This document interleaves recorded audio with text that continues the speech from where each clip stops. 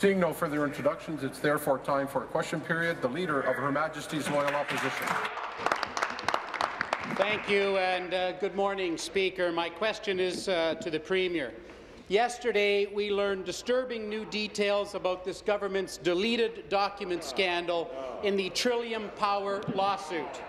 We've learned that documents appear to have been destroyed or deleted by this Liberal government. Speaker, that's why, on behalf of our leader, Doug Ford, the PC Party has written to the Information and Privacy Commissioner seeking an investigation into what exactly happened to these lawsuit documents. This government has had 6 years, Speaker, to find the documents we know exist. The lawyers against the government provided evidence these files were deliberately destroyed or deleted. This is the gas plant scandal all over. Speaker, I ask the Premier, are we really going to do this all over again?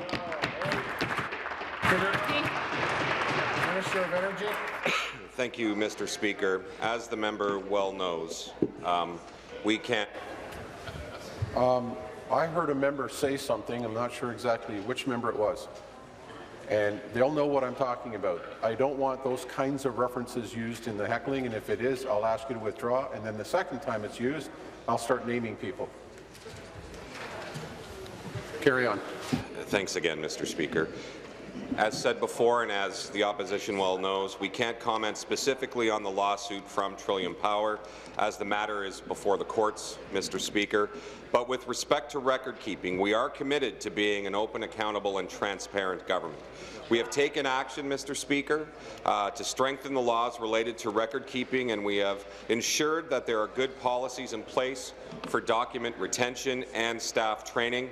As well, Mr. Speaker, we've worked closely with the Information and Privacy Commissioner and the Chief Privacy Officer and the Archivists of Ontario to ensure that our policies are appropriate, Mr. Speaker. Supplementary.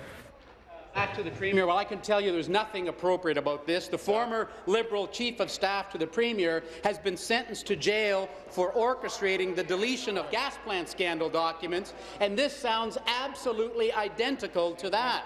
Let me read the court filings.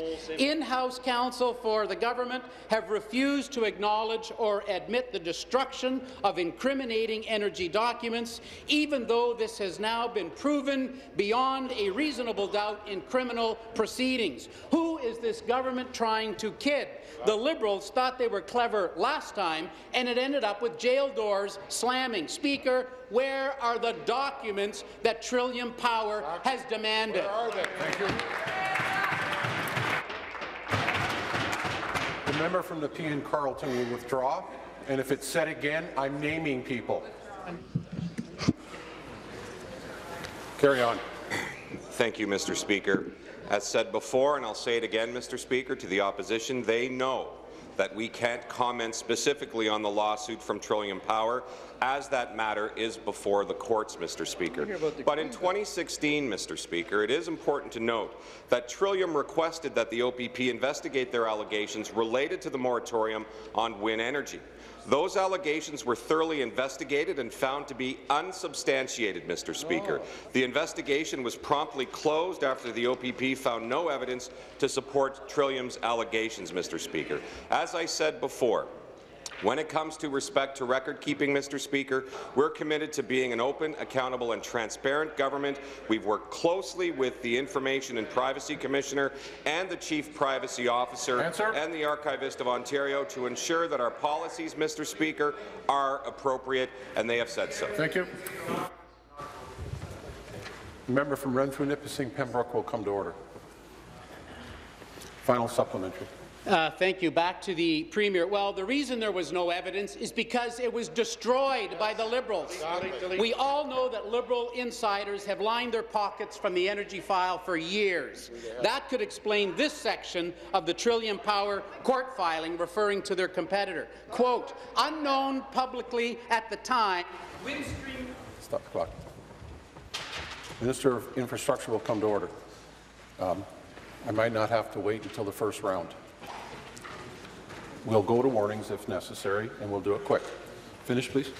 Windstream Energy has hired Chris Benedetti, a senior government relations person who had close and direct relationships into the office of the Premier, the Minister of Energy and others at the time he was a campaign co-chair for the Ontario Liberal Party in 2011. Quote, the Premier was also a campaign co-chair. Records of Benedetti's communications to and from the office of the Premier on behalf of Windstream have been wiped out, Speaker. Wow. Will the Premier tell us, are the Liberals destroying evidence in this case too? Question. Thank you. Be seated, please. Be seated, please. Thank you. Minister. Thank you, Mr. Speaker. Again, we've taken action to strengthen the laws related to record-keeping, and we, Mr. Speaker, this government has ensured that there are good policies in place for document retention and staff training. We worked with the Information and Privacy Commissioner on that, Mr. Speaker. We worked with the Chief Privacy Officer and the Archivist of Ontario, Mr. Speaker, to ensure that our policies are appropriate. And that decision, Mr. Speaker, that policy to place a moratorium on offshore wind is one that our government still believes is correct, Mr. Speaker. Ontario continues to take a cautious approach to offshore wind, which includes finalizing research to make sure that we are protective of both human health and of the environment, Mr. Speaker, because protecting the environment is something that we take very seriously. We're not going to pave over the Greenbelt, Mr. Speaker. New question, the Leader of the Opposition. Thank you, Speaker. My question is for the Premier. It turns out the Premier's $6 million man has a price after all. It just happened to be a political price. After weeks of PC leader Doug Ford sounding the siren call against outrageous executive compensation at Hydro One, isn't it wonderful to see the Premier and this government now following Doug Ford's lead? Thank you. This Premier and this government, which is only interested in its own survival, finally read the political tea leaves and told the Hydro One board what Doug Ford has been calling for all along, that we need a lid on fat cat executive salaries.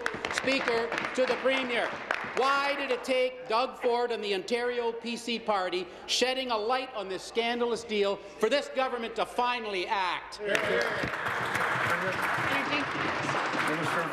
Mr. Speaker, coming from that party where there was a video released meeting with fat cat developers, Mr. Speaker, coming from them, unbelievable.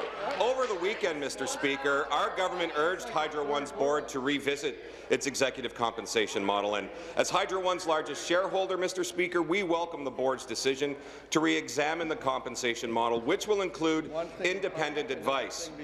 The board's decision to increase executive compensation was done without our involvement, Mr. Speaker, and changes to compensation and severance were adopted by the board late last year, but were not raised with us before the release of the 2018 Management Information Circular on March 29th.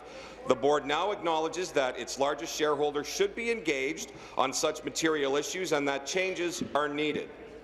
And I know, Mr. Speaker, while Doug Ford and the PCs would take an erratic and reckless approach and fire Hydro One's board, which would do absolutely nothing to reduce customer rates, we believe in a stable solution that exercises our authority as the largest shareholder. Our government continues to focus on fairness, Mr. Speaker. Supplementary.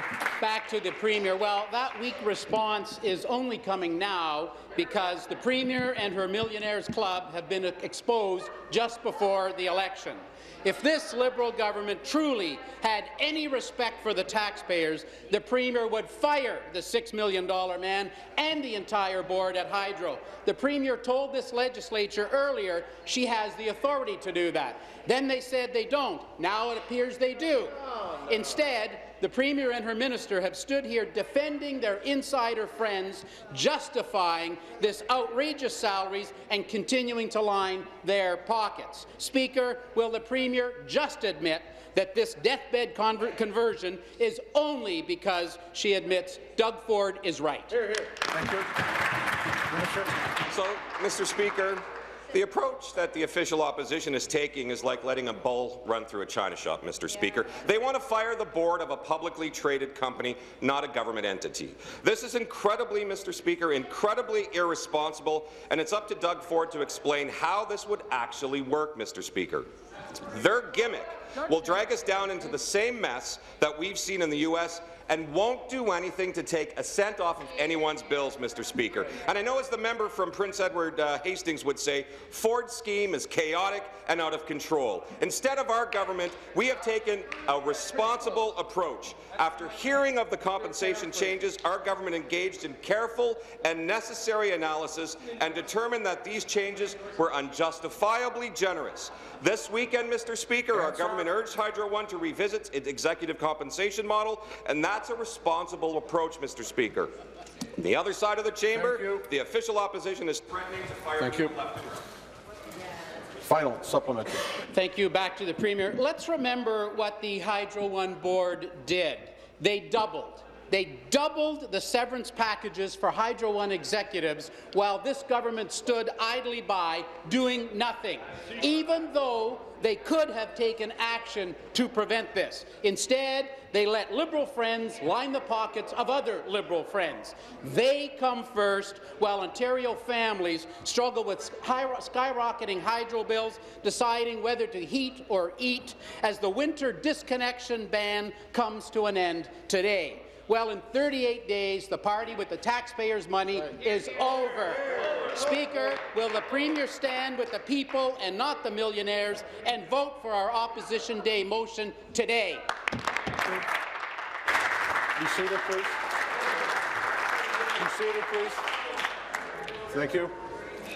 Minister. Thank you, Mr. Speaker. So what we have on the other side is chaotic and out of control, Mr. Speaker. They're talking about firing people left and right, which would do absolutely nothing to reduce rates for people in this province. We believe, Mr. Speaker, in a stable solution that exercises our authority as the largest shareholder. That's what we did this weekend, Mr. Speaker. That's what we'll continue to do, but we will not be voting in favour of that Opposition Day motion, Mr. Speaker, because when it comes to doing something, Mr. Speaker, they actually stand up and vote against the Fair Hydro plan. They voted against giving families a 25% reduction, Mr. Speaker. You know what, Mr. Speaker? We did hear over the last few years that people were telling us that electricity prices were too high. So we acted, Mr. Speaker. We made sure that the Fair Hydro plan reduced rates by 25% for most families, all families across the province, and those in the rural parts of our province, Mr. Speaker, and the northern part, they saw reductions anywhere between 35% to 50%. We acted, Mr. Speaker. The only thing they do is vote against. Thank you. New question, the member from Niagara Falls. Mr. Speaker, my question is to the Premier. Earlier this morning, York University professor Dr. Fred Lazar published a report that confirmed what the NDP has been saying for years. Auto insurance companies are making huge, excessive profits on the back of Ontario families. In 2016, in just 1 year, auto insurance companies in Ontario have made $1.5 billion in pre-tax profits.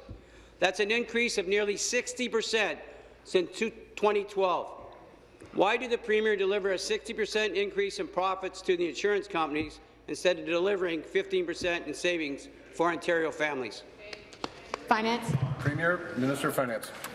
Thank you, Mr. Speaker. I appreciate the member's citing of the report by the Ontario Trial Lawyers Association, in which they came forward talking about some of the alarming costs that do in fact exist in our system. It is why we've taken a comprehensive plan to increase consumer protection, combat fraud, and ensure those injured in an accident get the care they need when they need it. It's about care, Mr. Speaker, and not cash, which is what we're trying to avoid in the abuse of the system. And through our Ontario's Fair Auto Insurance Plan, we are creating independent medical examination centres. We're improving care for victims by creating a standard treatment plan for those minor injuries. That way, we avoid those whiplash and sprains and, of course, legal costs, which are also adding to the costs in the system. But the Serious Fraud Office currently costs the system $1.6 billion, Mr. Speaker. We got to curb that cost as well. So we're going to work with the Law Society on their contingency fee reforms. We're going to look on postal code review, and I'll have more to say in the supplementary. Thank you. Supplementary. Again, back to the Premier. The Premier said it was a stretch goal to keep her promise to reduce auto insurance rates by 15%. The Premier believed that auto insurance companies just couldn't afford to charge less. But now we know that auto insurance companies extracted an extra $5 billion in overpayments from Ontario families. That's $143 every year that could have stayed in the pockets of each Ontario driver. Why does this Premier care more about delivering profits for auto insurance companies that instead of delivering savings to Ontario families who are being gouged? Thank you. Minister. Yeah, Mr. Speaker, so in continuation, I mean, we have provided some regulatory reform with FSRA, Financial Service Regulatory Authority. It's a new authority to provide oversight of the auto insurance and regulatory power, increasing innovation and consumer protection, and greater supports to fight the very issues of fraud and curb those costs, costs which now have reduced on average at one point as high as 11%. We know we've got to do better, and it is an issue. But we've also taken steps to put in constraints around the profits that insurance companies can make, taking the benchmark for profits down to 5% from 6%, Mr. Speaker. We've also created an expert panel that's reviewing all of these matters together so that we can work as one to ensure that we put consumers first and we address the issue of fraud, reduce the cost, thereby reducing the premiums. Thank you, Mr. Speaker. Final supplementary. Thank you, Mr. Speaker. Again, back to the Premier. Even after gouging Ontario families and collecting an extra 60% in excess profits, auto insurance companies are still applying for higher auto insurance rates as they make $1.5 billion in profit and they reduce benefits for injured in auto accidents. And this Liberal government is approving them. A few weeks ago, the Financial Service Commission of Ontario approved an auto insurance rate increase of 2.23%. This was the 6th increase in the last 2 years. After everything, how is it possible that the Premier is still allowing auto insurance companies to gouge Ontario families even more? Thank you. Minister. So, Mr. Speaker, we are instituting David Marshall's review of the auto insurance system. It's very comprehensive, it's very detailed, and we know that by taking these steps, we are making long-term benefit changes to the reforms in the system.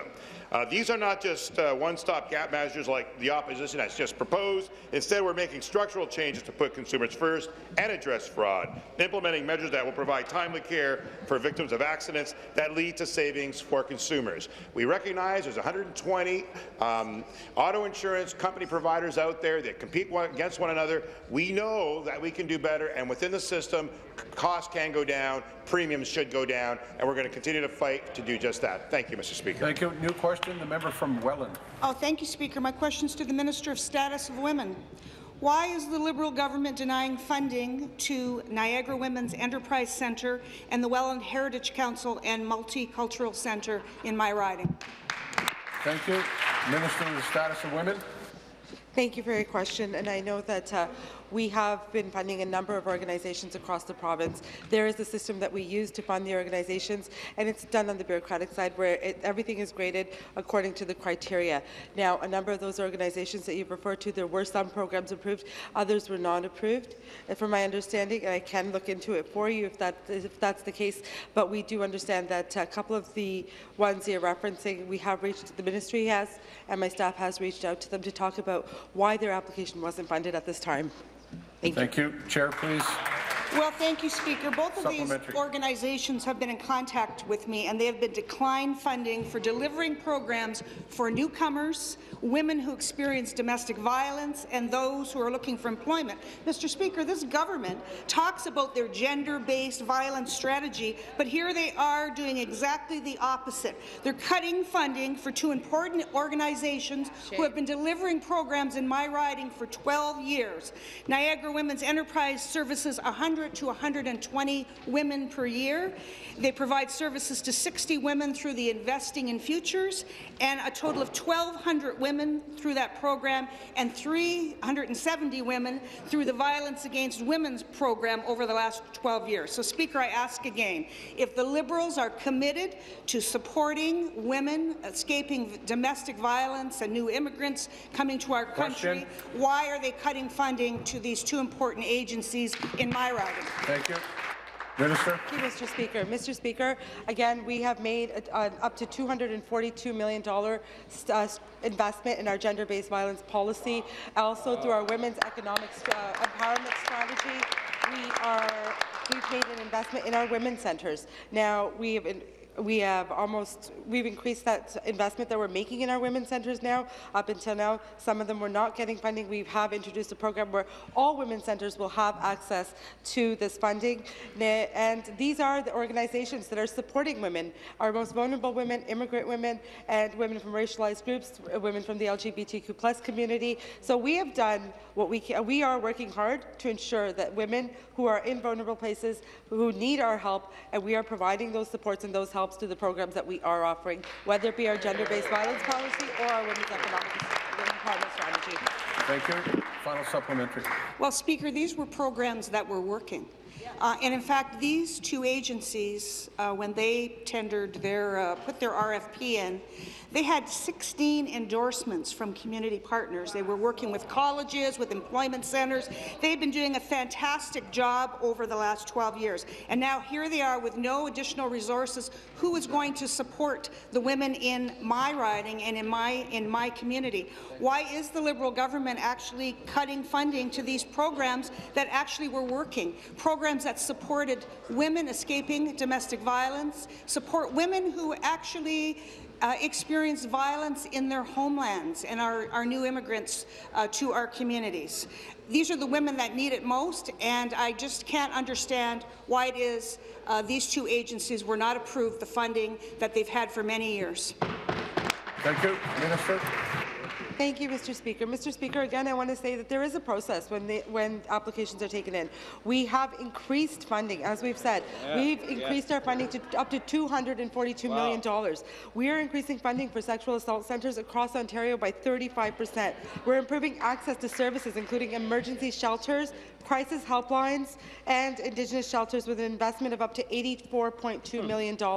We are ensuring that we're reaching out to our rural communities, our Indigenous communities, and our most vulnerable communities. So, Mr. Speaker, we have done our best to ensure that we are reaching out to as many communities as possible through the funding that we have available, but we do have to follow a process.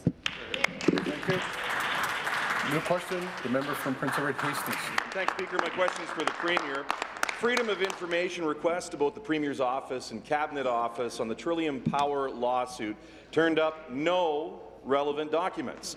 We know that the ability to go back and retrieve some documents exists. We learned that from the gas plant scandal hearings, and we learned it from the OPP. But after more than 6 years, we're still missing documents from this Liberal government in this court case. The Premier can't claim that it was before her time. From the court filings, quote, offshore wind and Trillium Power wind generated more than weekly updates after Premier Wynne had taken power. Once again, this is completely consistent with the timeline for the prior deletion of the gas plant energy documents, end quote. So, Speaker, to the Premier, what are you doing today to find these documents that you are required for the court proceeding? Attorney General.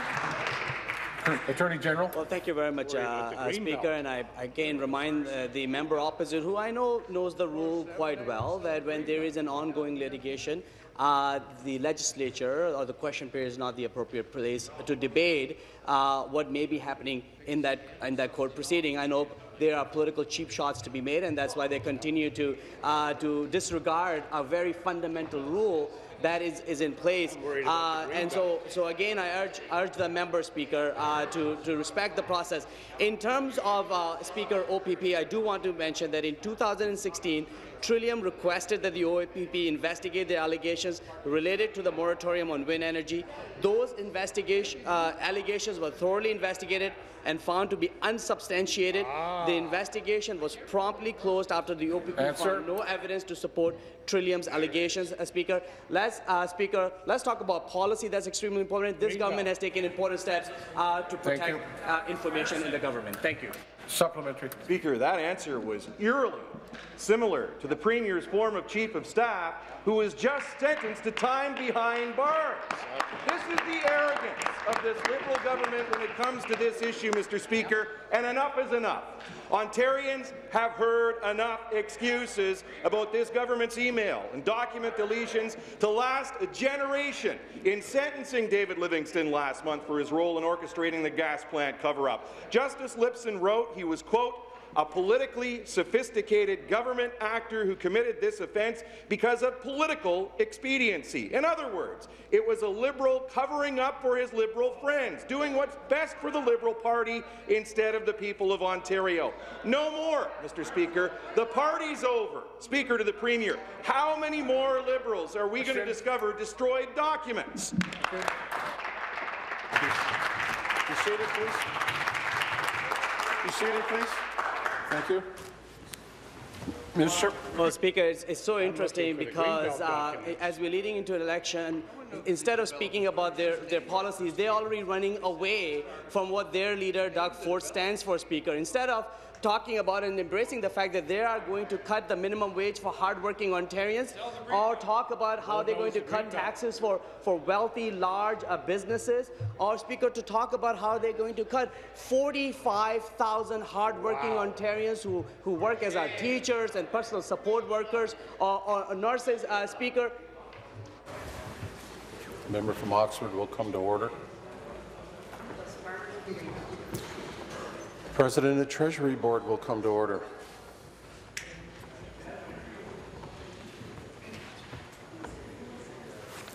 Finish, please. So, Speaker, let's talk about the policies that they stand for versus policies that we stand for. Where we want to invest in people, we want to ensure that there is more care, like health care and mental health care for people. We know what Doug Ford and the Conservative Party stands for, and that is to bulldoze the green belt, the precious green belt that is ensuring that we have our land protected for generations to come. Thank you.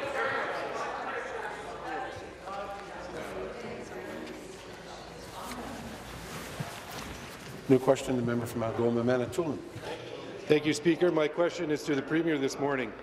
Bain Peaver has been diagnosed with dementia, and his wife, Linda, has been taking care of him ever since.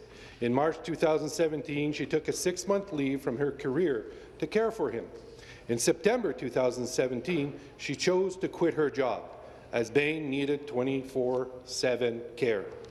There are programs in this rural area which he has accessed. They had 14 hours a week with a personal support worker provided by the LHINs. However, Bain was classified to be in crisis. They could have had 21 hours a week. The problem is that there was no staff available to fulfill this. They could have had 180 hours a month from Vaughan, but there were only 10 spaces open, which were already filled, and they had no funding for extra spaces. Question. Can the Premier tell me why this government is not investing in home care in Northern Ontario? Thank you. Premier.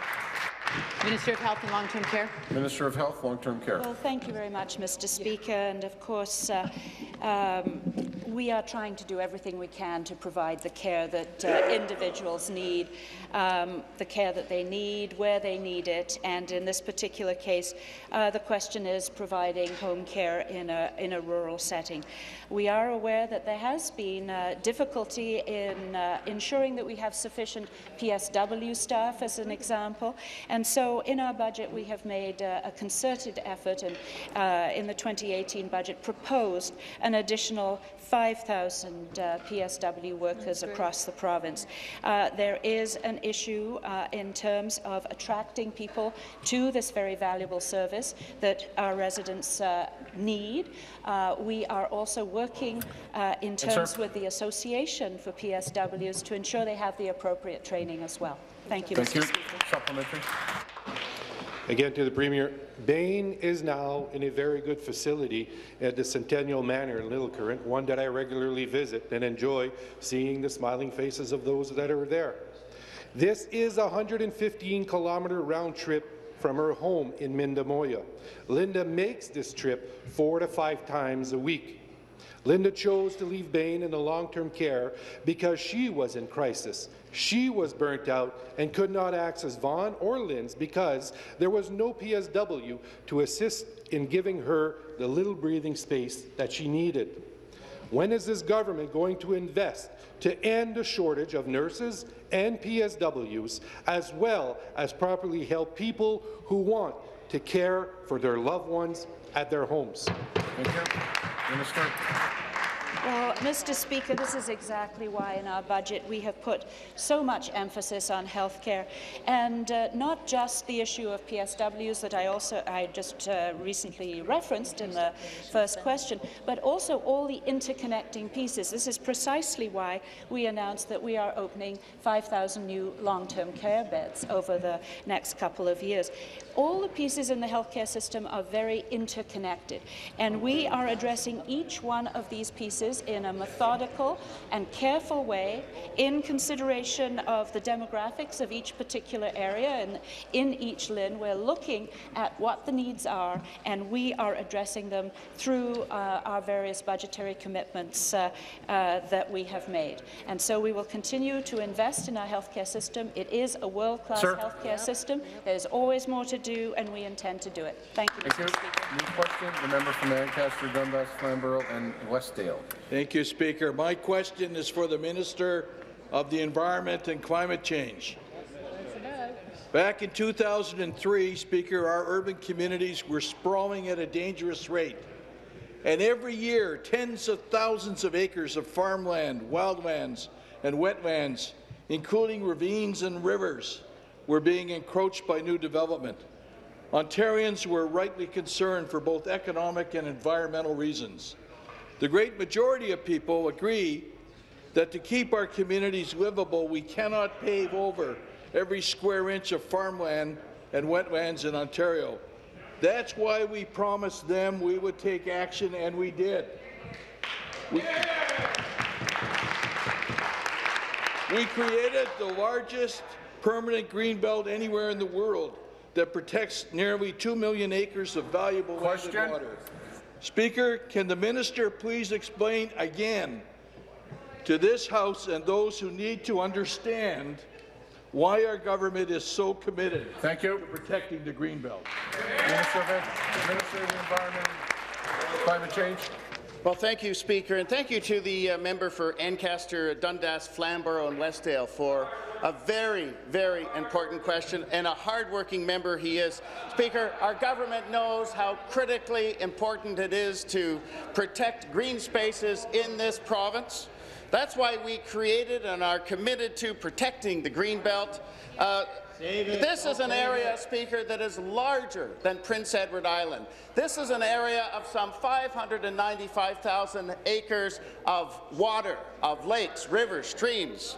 This is an area that protects 78 species at risk.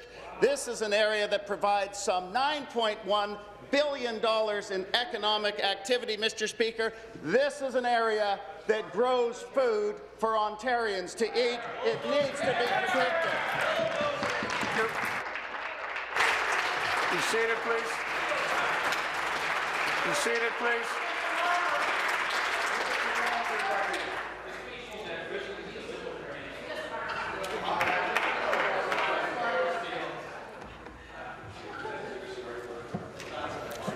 The member from Lanark, Frontenac, Lennox and Addington is warned.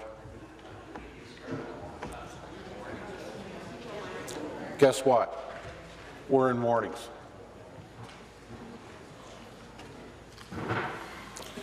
Supplementary question, the member from Guelph. Thank you, Speaker. Yesterday, a video emerged of Doug Ford discussing his promise to open up a big chunk of Ontario's Greenbelt for development. On the tape, you can clearly hear Doug Ford promise that he will open up the Greenbelt. Asked how much, Ford emphasized that he told developers he's going to open up a big chunk of it. Just like the lyrics to that famous song, Doug Ford wants to pave paradise and put up a parking lot. Right over Ontario's Greenbelt. Paving. The member from Nepean Carleton is warned.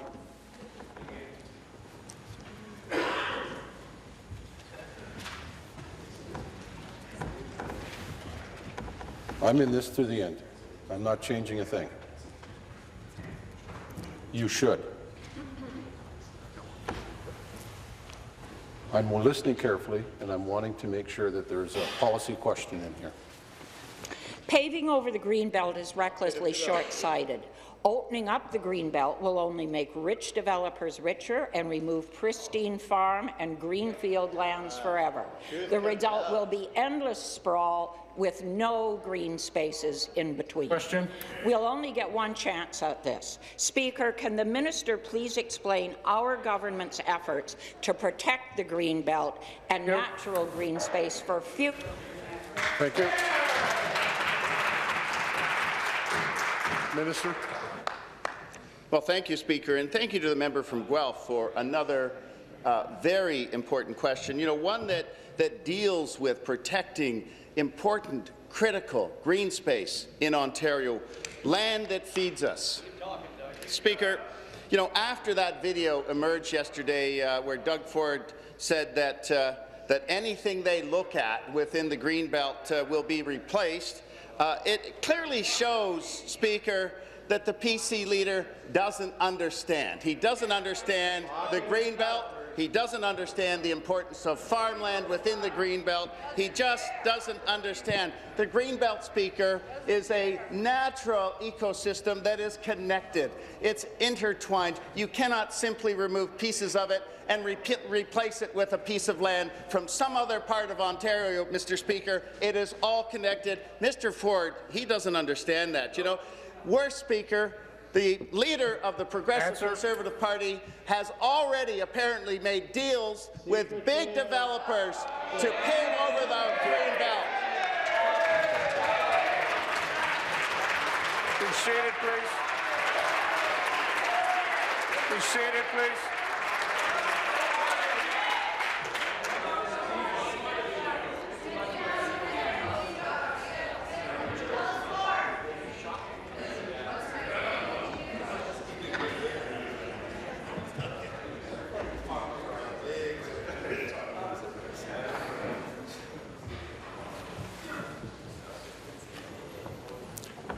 New question, the member from Thornhill.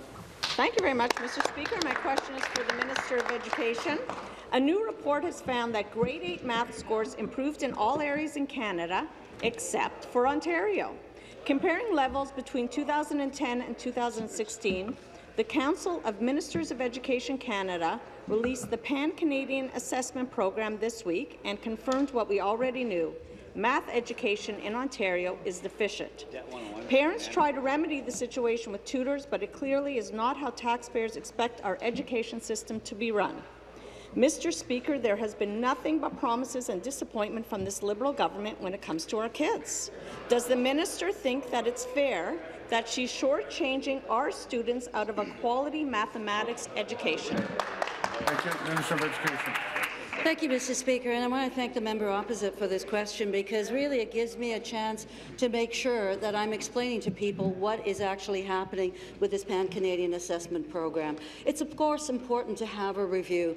It's also important to know that our educators and our education system is working well, and our partners are working tirelessly every day to give our kids the best start in life. And I want you to know that our government has invested more in Ontario's publicly funded education system. No one has actually funded more than us. 40,000 more teachers were added, educators were added to the system since 2003. But let me just tell you this. This is actually a snapshot of what happened in 2016. It is actually not telling us where we are today. And I want to point out that that snapshot is before we move funding into the math strategy. So the $60 million in our renewed math strategy, the 60 minutes of math instruction that happens in a day. This is measuring what happened before those investments are made, and I'm happy to speak to what we're doing today. Thank you, Mr. Speaker. And I'll just say that Mathnasium tutoring for math are popping up all across the province, including next door to my constituency office in Thornhill, and we see a pattern here. In 2008-9, 63% of grade 6 students met the minimum proficiency level for math. 2009-10, 61%. 2010-12, 58%. 2012-13, 57%. 2013-14, 54%. And in 2017, we're at 50%. Half of Ontario students are not at the level that the province says they should be at. And despite the alarm bells, Over the years, the Canadian Math Society, the EQAO, and now the Council of Ministers of Education in Canada are telling us that grade 8 students are also at a 50% level.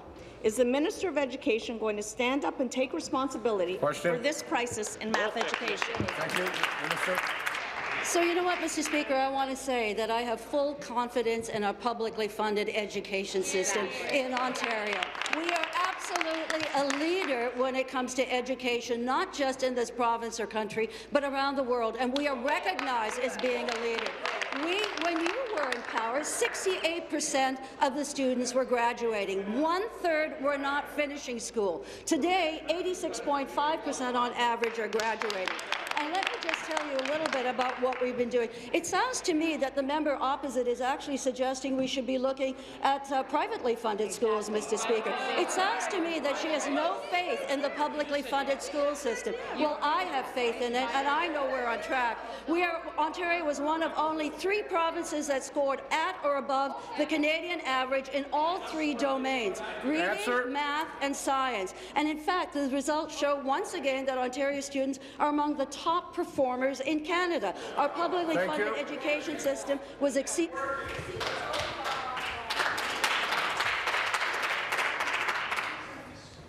Everyone should end at thank you.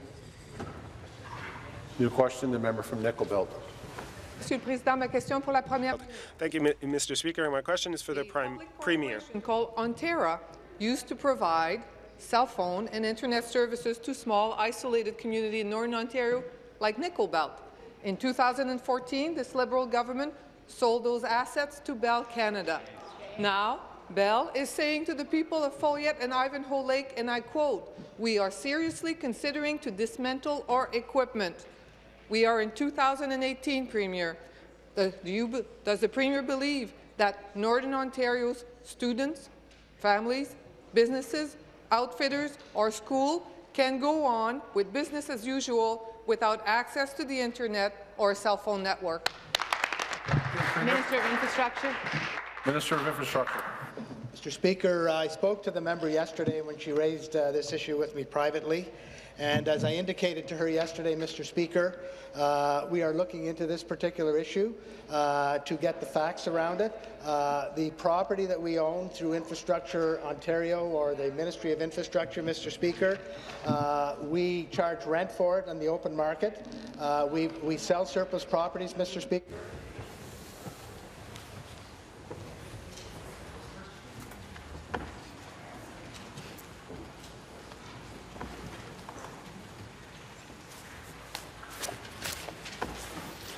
Finish, please. We sell surplus properties, Mr. Speaker. That's part of the business of government. But it goes without saying that the loss of an entire community's internet and cellular access would not be an acceptable outcome. As I understand it, Bell is disputing the market rate, but has not provided comparables to justify their current lease. Infrastructure Ontario and our service provider, CBRE, are working closely with Bell to land on a number that is mutually agreeable. And I'm confident that this issue will be resolved, Speaker. Supplementary. Thank you, Speaker. Well, it is no surprise to anyone from the NDP that the sell-off of Ontario will bring us trouble to communities in the northeast like Folliet, like Ivanhoe. We warned the government that would happen, and guess what? It did. Bell is not able to make money in Folliet and Ivanhoe. They are facing a 700% increase for the infrastructure used. Bell is planning to dismantle the whole thing. We in Northern Ontario need internet and cell service like everybody else. What is this Premier going to do to protect the people, the business, the school, the outfitters, and the residents of Folliet and Ivanhoe Lake so that they maintain their access to the internet and cell service now and into the future? Thank you. Minister. Mr. Speaker, the member should know that we've already spent $500 million on broadband and digital connection in the province of Ontario. The recent budget has added another $500 million. We have a plan in place, Mr. Speaker. Before the end of this year, we're going to be implementing for rural.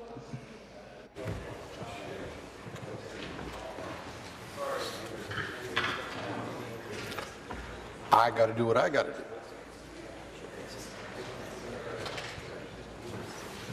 Minister. Mr. Speaker, we have the most aggressive broadband digital connection investments of any of the provinces in Canada. We have invested, as I said, $500 million. We have another $500 million in place, and I am sure that before the end of this calendar year, the member will see that we are delivering on this issue more than any other party has promised or as any other party has been able to deliver to date. Thank you. New question, the member from Beaches, East York. Well, thank you, Speaker. My question is to the Minister of Housing and the Minister responsible for the Poverty Reduction Strategy. In my riding of Beaches, East York, and in places across Ontario, we know there is just not enough purpose-built rental housing. Whether that be high-rise, mid-rise, low-rise, or townhouses built for rental, there just isn't enough. To help solve the housing affordability and supply crisis, Speaker, we'll have to build more purpose-built rental. That is key. Now we know that the members opposite, under their leader, will simply pave over the Greenbelt in order to provide more affordable housing.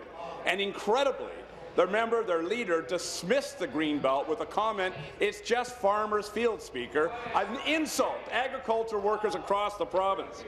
So, Speaker, the pressures on buying and renting affordable homes can be one of the biggest challenges and weights on the shoulders of young families. In my riding, we are building purpose-built housing with options for home, 360 units, and building with the carpenters units made completely out of wood. So, Speaker, will the minister please share with the House the measures this government is taking to build affordable housing? Minister of Housing. Thank you, Mr. Speaker, and thank you to the member for Beaches East York for this very important question. My focus as minister is to ensure that every Ontarian has access to a safe and affordable home. And as the member said, there's a huge demand out there for purpose-built rental housing. Yes, last week, Mr. Speaker, I announced the allocation of $125 million in development charge rebates for Ontario municipalities to incent purpose-built rental housing in those 13 communities with low vacancy rates. Mr. Speaker, this incentivizing developers to build affordable rental homes is good policy. Paving over the Greenbelt will not create affordable homes, will just increase our infrastructure costs, so the precious infrastructure dollars will not solve our affordable housing situation, Mr. Speaker. We need to spend money wisely and efficiently so we actually deliver the homes where people need them. Thank you. Supplementary. Well, thank you, Speaker, and thanks to the minister for that response and for his intelligent approach to improving affordable housing in the province of Ontario. Speaker, over the past 2 decades, only 6% of all housing has been built with purpose-built housing in mind. The availability of rental housing is an acute issue, especially here in Toronto. The minister knows well that at last count there was a vacancy rate of about 1%. And while this is a signal of a booming and successful and vibrant economy, it also means we have a lot of work to do to build more housing for people that's affordable. And that's why initiatives like the minister just announced on development charges are so important. I'd like to congratulate the minister. I'd like to congratulate our government for advancing this investment on top of the $5 billion we're already investing in the creation of affordable housing since 2003. And I know the minister was with Mayor Tory and Deputy Mayor Anne Ballioil for this announcement on Friday. So would the minister expand on the other things and the details of this announcement? Thank you, Minister. Thank you, Mr. Speaker, and thanks for the supplementary question. Yes, indeed, last week I announced the allocation of funds for Ontario municipalities to rebate development charges to incent more rental housing. But, Mr. Speaker, I also announced the results of the competition to develop provincial surplus lands. The West Don lands and Grenville-Grosvenor lands, which are in the City of Toronto, will be home to 2,150 new homes, 30% of which will be affordable. Mr. Speaker, there's another site in North Etobicoke which we'll be releasing with this, and I hope tomorrow perhaps to have another announcement about another site in another municipality. But, Mr. Speaker, while we're releasing surplus provincial lands in urban communities, Mr. Ford wants to pave over our Greenbelt. Thank you. New question, the member from Nepean Carleton. question is to the Premier.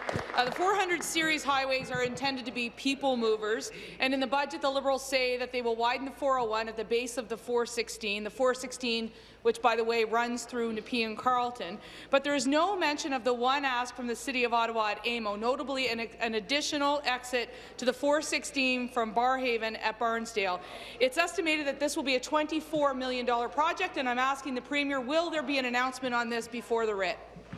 Thank you. Of Infrastructure. Of Infrastructure. Mr. Speaker, the member may know that I've already had some discussions with the City of Ottawa, that there are studies that are underway with respect to that particular site. I agree with the member that there's a need in that particular location in Nepean, Mr. Speaker. But really, we are doing a lot of infrastructure.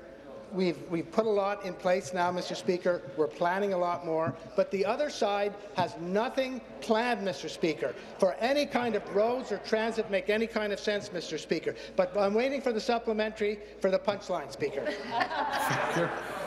Supplementary. Well, maybe the minister shouldn't embarrass himself and he should just answer the question. He knows as well as I do that 29% of the growth in the last 4 years has happened in Barrhaven. It's accounted for the highest growth in Ottawa. We are now 90,000 people strong with only one exit onto the 416. Think of Kemptville on the same highway, or cities of smaller or similar size like Brockville or Kingston or Belleville on the 401. They all have multiple exits. The 416 could be maximized as a people mover if only we had this additional exit. Inside of Barrhaven, we have 6 rail crossings that we would love to divert traffic from by encouraging an accessible and convenient entry westward onto the 416. So the minister can spare me with his antics and he can answer the question. I have a clear ask from the City of Ottawa. Can we expect an announcement this week, or will you just sit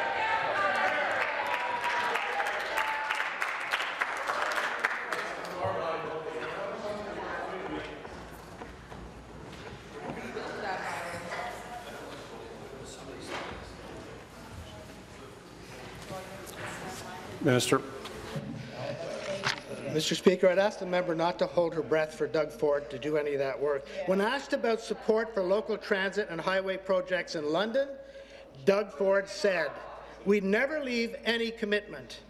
We're going to review everything, and nothing is going untouched, Mr. Speaker, including the plans that we have in place for Nepean, Mr. Speaker." Similarly, when he was in Cornwall, Mr. Speaker, last week, he said, and this is reported from the Cornwall Standard Freeholder, Doug Ford said he would be willing to help the City of Cornwall with its infrastructure deficit if he's elected Premier in June, but only if municipalities across the province start cutting what a PC government would deem as wasteful spending. Not only does he want to cut, Speaker, he wants the municipalities to cut. It's a disease, Mr. Speaker. Answer. Thank you.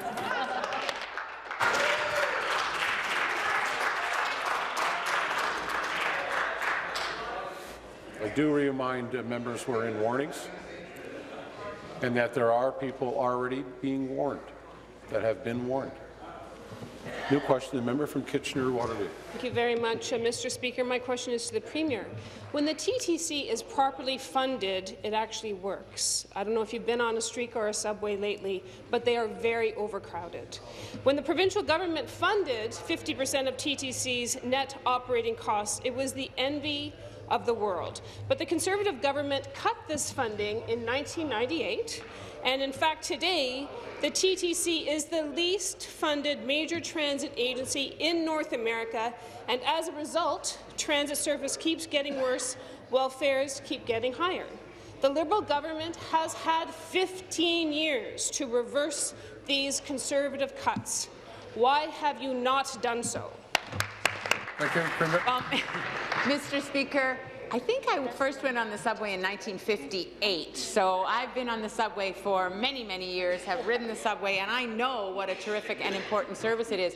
Mr. Speaker, unfortunately in this province, you know, if we had built transit every year since 47, 49, when the subway was first opened, Mr. Speaker, we'd be in a very different position. It took until now, Mr. Speaker, for our government to actually make investments in transit. transit, Mr. Speaker, to actually have a long-term infrastructure plan that includes transit. The Ministry of Transportation, Mr. Speaker, you know, used to be called the Department of Highways in 1916. That's the only place there was long-term planning. That's the world that Doug Ford wants to go back to, where we just pave over the province, Mr. Speaker. What we have done is we have changed the trajectory of infrastructure in this province. Transit is a part of our long-term plan, Mr. Speaker. We're in the process of building transit more than any government in the history of Ontario. Thank you. Supplementary. Mr. Speaker, provincial funding for TTC operations was cut by the Conservatives in 1998, and it has stayed cut under the Liberal Party. And now the Liberals are borrowing another bad Conservative idea. They have proposed to break up the TTC and take over the subways. Riders don't want fragmented transit service with different fares and operators for buses, streetcars and subways. The TTC needs proper funding, not a change in ownership. Will the government listen to transit riders who want the provincial government to properly fund the TTC, not break it up? And will the government restore the province's 50% funding for municipal transit operations like the NDP has committed to? Because it's not 1958 anymore, Premier. Thank you. Minister of Infrastructure. Minister of Infrastructure. Okay, that's fine. Thank you. Well, Mr. Speaker, for a party that is looking to govern this province, they have, on so many significant issues, no plan whatsoever, Mr. Speaker. Item after item after item in terms of transit, transportation, has come before this House for votes. They have voted against virtually every one of them, Mr. Speaker. And still today they have no plan. After years of voting against the largest infrastructure investment in Ontario's history, the NDP has finally realized that government needs to invest in schools, hospitals and public transit that people rely on, Mr. Speaker. You know what? Fortunately, Mr. Speaker, we have another 4 or 5 weeks to go before Election Day, and hopefully the people of Ontario will see something realistic and practical from that party, Mr. Speaker.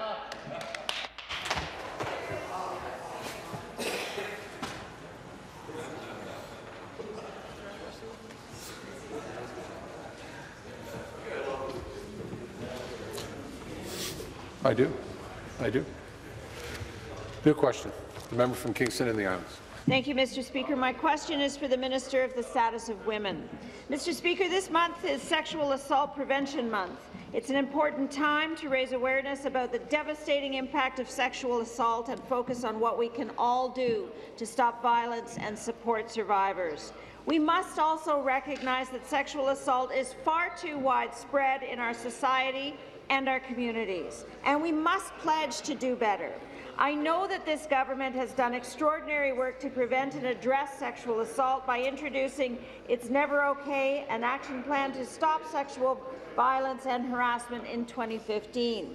And most recently, we promised in the first strategy we launched Part 2, It's Never Okay, Ontario's strategy to end gender-based violence, with an investment of up to $242 million, as the minister stated earlier this morning. Question. Mr. Speaker, can the minister please update the House on the ongoing work being done to shift societal norms around consent and sexual violence and harassment? Thank you. Minister of Status of Women. Thank you, Mr. Speaker, and I'd like to thank my colleague for this important question. Sexual violence is far more common than most people think. 1 in 3 women will experience some form of sexual violence in her lifetime. We know that gender-based violence is a result of normalized misogyny, rape culture, and toxic masculinity. And Speaker, as long as women and girls face the threat of violence in this province, our work will continue. We must do better, and we will. This year, women have stood up with great courage and resilience to say Me Too and Time's Up.